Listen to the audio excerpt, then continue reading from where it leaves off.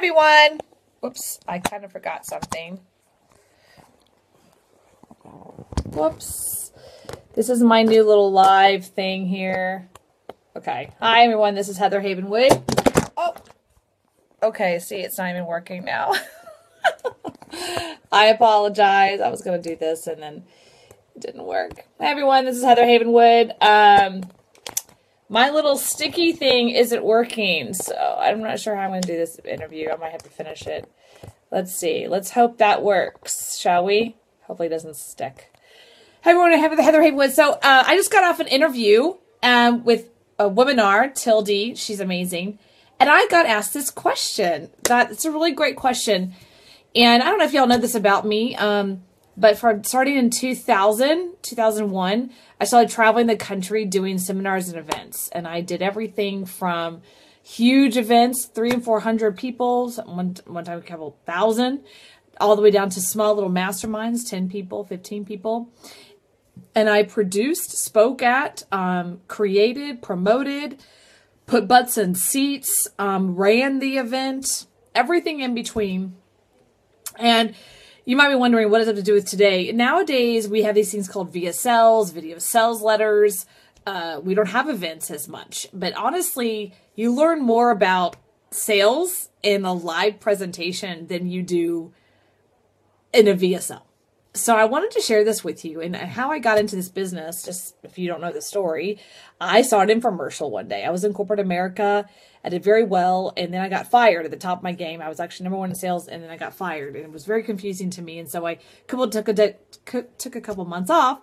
And one day I saw this infomercial and it says something like this, like, do you want to own your life? Do you want to control your destiny? Do you want to make your own money? And of course I was very excited to say yes. And so I wrote down the little name and information of the hotel. I had to be there at 1 o'clock the next day. And I show up at this live event where there's a guy in the front of the room talking about making money and entrepreneurship. And I was like 26 at the time. And I didn't know anything about it. I had never in my life been an entrepreneur. I really didn't have family that was entrepreneur. My dad was an entrepreneur, but it wasn't ingrained in me to be an entrepreneur. I wasn't told out of college, go be an entrepreneur. I was told out of college, go get a job. So here I am in this seminar room and this guy's saying, hey, do you want to, own your business? We're going to teach you how to make your own business and buying and selling notes. All you do is you give us $3,000 and go to this seminar and we'll teach you how to do it. So I said, okay, I'll do it. Right. But I didn't have $3,000. But the guy said, however, just today only, your spouse can come for $1,000. And I nudged the guy next to me, a total stranger. And I said, hey, can I be your spouse? He's like, sure. So we go to the back of the room and I fill out the form, different last name, different address, different everything. And I tell him I'm his spouse. And they, of course, knew I was lying. And I gave them my credit card for $1,000. And then the next week I went to a 3-day seminar where I was taught how to buy and sell information market and how to buy and sell notes. And I went to the 3-day event. My spouse never showed up. I swear to God, to this day, I don't know who the guy is. I don't know if his name is John, Joe, Bear. I don't know. So I go to this event and the speaker kind of takes an interest in me and he's like, what's your deal? You're young, you're female. What are you doing here? And I tell him my story about how I was in corporate America for 4 years and I was #1 in the country at 10,000 reps. And then I was fired after I got my little award. They're like, congratulations, you're fired. And I didn't understand. So he's like, why don't you come travel with us? So I started traveling the country for 7 years out of a suitcase. Every week a different city. I went to Chicago, New York, Peoria, Illinois, wherever that is, Seattle, Denver. And we would go to a city and we would be there for 4 days. And we would, actually 3 days, or 3.5. And we would do 6 presentations in 3 days, back to back to back to back. And honestly, if we did not sell a certain percentage, we ate ramen noodles that night, or we ate crackers from the airplane in our hotel room. If we did well, we got to go to Ruth's Chris and have a great steak at the hotel. But honestly, we didn't make money unless the company made money. And I remember the company would told us, they said, I worked for one of the largest seminar companies in the country. They said, when you walk into a city, we've already spent at least $100,000, if not $200,000 in media buy already before you get there. So if you guys can just break even for us, we would be really appreciated. I'm like, are you going to be kidding me? But they did. Like Chicago, they dropped it like $200,000, and they would do infomercials, radio, and big, huge ads in the newspaper, like the big full page. And our job was to break even. And to break even, we had to do about 12% closing ratio. That was just to be able to not even make $1, like barely cover the expenses. And I learned quickly the art of communication, the art of sales, the art of asking for the money, the art of saying, you really want this. Just go ahead and sign. Like, you want this. You want this, don't you? You want a new life, don't you? Just sign. I mean, I learned how to ask for the money and take people's credit cards and run it for $6,000 and $8,000. I mean, this was boggled to me before this in my life. And so that's what I did for 7 years. And then I started teaching people how to speak from stage. How do you sell from stage? How do you have that posture?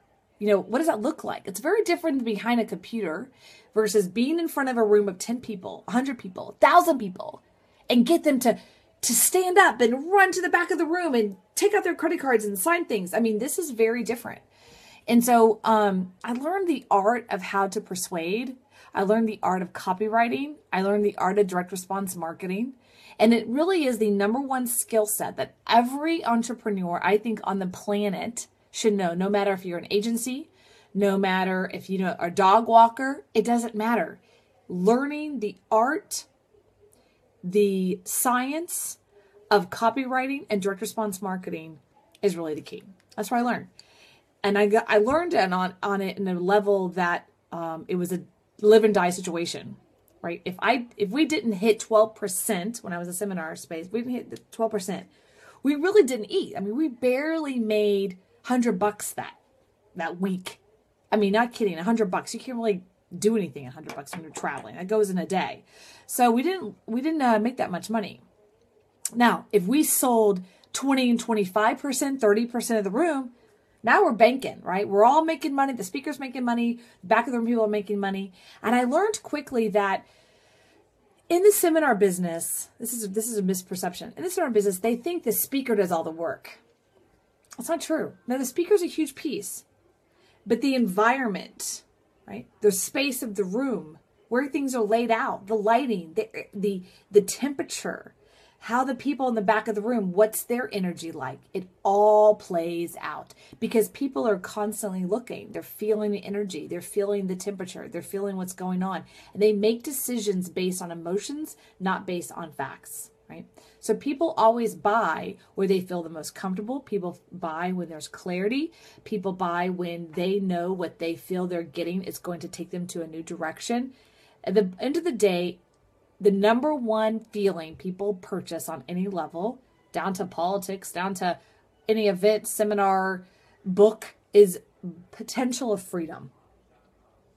We're constantly selling freedom. Freedom from feeling of lack. Feeling of not good enough. Freedom of losing weight. Freedom of all these different things. And so inside of your business, whatever that is, I highly suggest that you take on learning the art and science of direct response copy. You learn the art and science of copywriting. It really is a science. It's an art science because there's an ability to what I call create, but it really is a science. And at the end of the day, the reason that is because human beings haven't changed.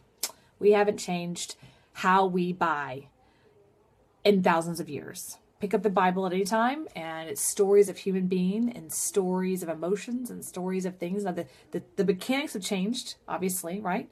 And the mechanics have changed of how we buy. We have ClickBank now, right? Or we purchase through ClickFunnels, or nowadays we have an iPad and an iPod and all these different things we can purchase through different mechanically. But the emotions of why we pull out our credit card or our PayPal address or whatever it is, the why, the emotions have not altered. And after lugging around my huge suitcase literally for 7 years, every week, 50 weeks, I would get 2 weeks off, 50 weeks out of the year. I learned that, one, people love interaction. I think nowadays seminars are underutilized. People really want that connection. We want to connect with people way more than you think. I think they're underutilized. The other thing that I think that I learned from that is people want a new future for themselves. You can't really understand that until you take someone's credit card and you swipe it for $20,000. And you look at them and they were, remember this one guy, he was an ex-Navy, and he did $20,000 in seminars for the potential of being able to buy and sell houses and make a difference for his family and possibly put his kid through college. That's when you realize people will do anything for a new future, and people will do anything for a potential of a new freedom for themselves. And if you understand that in business and in life, in your relationships, it'll make a huge difference. So, hi, Kara. Hi, Dash. I gotta call you Dash. Hey, Dash, you know who I am. Hey, Karen. Hey, Lee. Hope you guys are well. As I just wanted to spend that time, you know, like I said, 2001 for 7 years. Got a lot of miles, a lot of Hilton miles, a lot of Delta miles. I used to meet most of my friends in the Delta Crown Room. I would walk into the Delta Crown Room in Atlanta, and I would see 3 people that I know. The seminar business is kind of small. At least it was back then. So just wanted to share today. Hope you guys having a great day. And welcome to Ask Me Questions about the event business, the seminar business. I think, honestly, if you have potential to do that business, it's a great time to do it. I'm actually looking at getting back into for myself and doing my own events again because people, even though we're going high tech, people really want high touch. We really want to touch people, and we really want to connect with people. We don't necessarily really just want to have this huge distance between people. And so anyways, I hope you guys are well. Have an awesome day. Let me know what you think. If you think I sucked, that's fine. Just put it at the bottom. All right. Bye, guys.